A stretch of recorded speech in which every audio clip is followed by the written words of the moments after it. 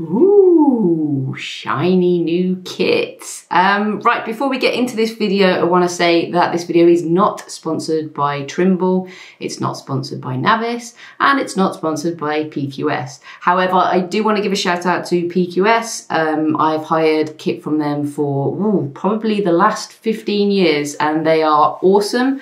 They have depots all over the country, and they let me use the Trimble X7. So first up, the Trimble X7. I am not so forward thinking when it comes to new technology. I have to say, I'm kind of stuck in a rut doing my own thing with surveying and setting out.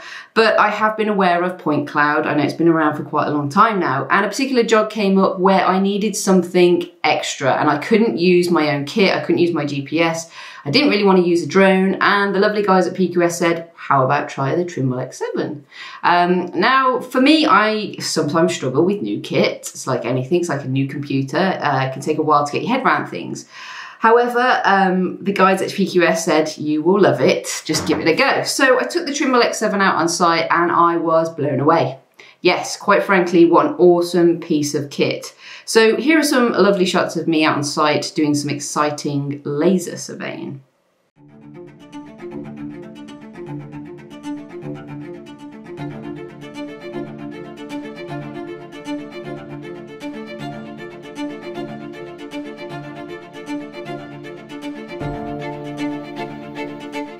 Now, setting up the laser was super easy. The interface on the Trimble tablet was incredible, and it literally is plug in and go. There are very few buttons that you need to press to set up. When you actually start the scanning, it's just a case of moving the scanner around so that you capture everything in sight. Like I said, I'm not a huge lover of new technology, but the Trimble X7 is amazing, and I can really see a huge use for this, especially inside buildings, outside buildings, not necessarily out on big landscape areas, but wow, just the information that this product gives you is incredible. And I can see that point cloud and laser surveying in the future is going to be huge. It's huge now, but the technology is really getting to a point where it's exciting. Now, I don't want to get into the ins and outs of the Trimble X7. There's plenty of videos on YouTube where you can go and check out exactly what it is and what it can and can't do. So the second product that you saw in the little intro there was the Navvis.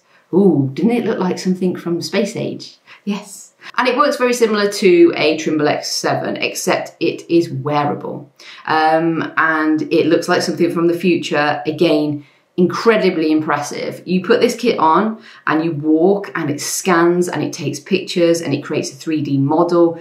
And it is, when you bring it into your computer system, it's like you're actually there. It's a virtual reality of a model of something that has been built.